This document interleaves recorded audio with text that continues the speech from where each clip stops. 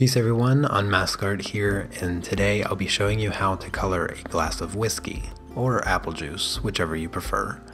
I drew this using Polychromos pencils on Stonehenge vellum paper. Also, if you'd like to watch the real-time drawing of this tutorial, you can find that over on my Patreon page.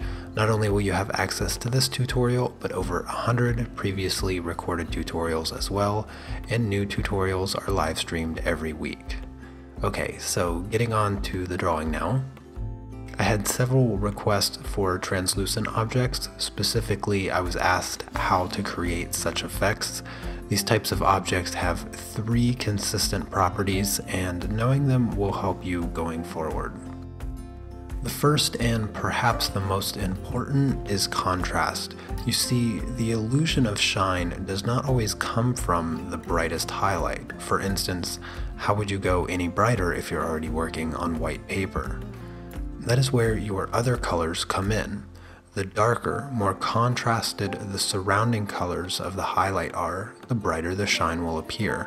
This property is universal, even beyond subjects like this. Just remember, bright highlights are sometimes made brighter by darkening rather than lightening. The second property in common with translucent or shiny objects is sharpness. On curved, smooth objects, light is bent and stretched, and when it is bent, it creates very clean and sharp lines. You can see me putting these lines in the very beginning. I use a pencil to do this, however I made the suggestion to my patrons that ink would have been a better choice for this drawing. Pencils just aren't as sharp as pens, and black ink will have cleaner edges. So when drawing objects like this, keep your hard edges nice and sharp. Those lines define the shape, so make sure they're accurate also. The third and final property is vibrancy. To really bring everything together, you have to be bold with your colors.